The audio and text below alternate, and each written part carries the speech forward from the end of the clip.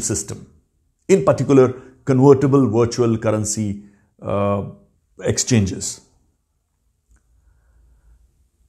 Then, as I remember, in January 2017, IDRBT, a research institute of Reserve Bank of India, enlisted the advantages and disadvantages of digital currency.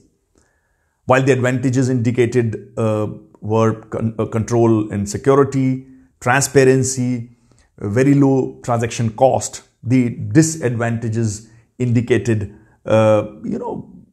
bit of security issues and volatility.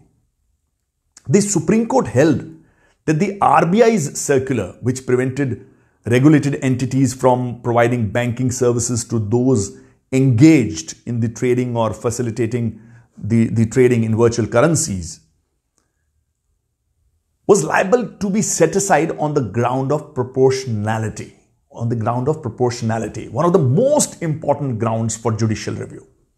Grounds of proportionality. Basically, many of the law students or lawyers would be able to gather this, that in the test of proportionality, the courts will quash the exercise of discretionary powers in which there is no reasonable relation between the objective which is sought to be achieved and means used to that end. The implication of the principle of proportionality is that the court will weigh for itself the advantages and disadvantages of an administrative action.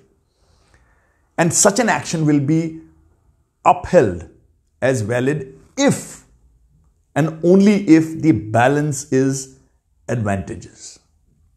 If this action is disproportionate to the mischief, then it will be quashed.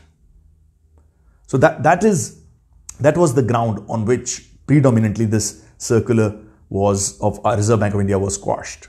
The Supreme Court said that when the consistent stand of RBI is that they have not banned virtual currencies, and when the government of India is unable to take a call despite several committees coming up with several proposals, including 2 draft bills, both of which advocated exactly, opposite positions. It is not possible, Supreme Court said, for us. The Supreme Court said it is not possible for us to hold that the impugned measure is proportionate.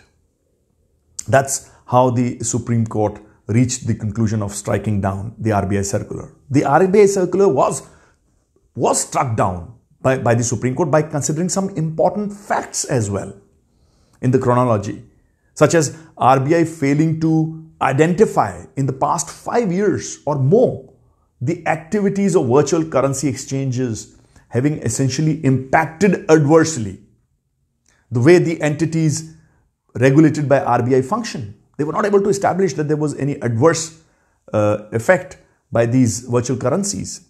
The consistent stand taken by RBI being that it has not prohibited virtual currencies in the country, and even the Inter-Ministerial Committee constituted in 2017, which initially recommended a specific legal framework, including the introduction of a new law, namely a Crypto Token Regulation Bill 2018, was of the opinion that a ban on cryptocurrencies might be an extreme tool, and that the same objectives could be achieved through regulatory measures.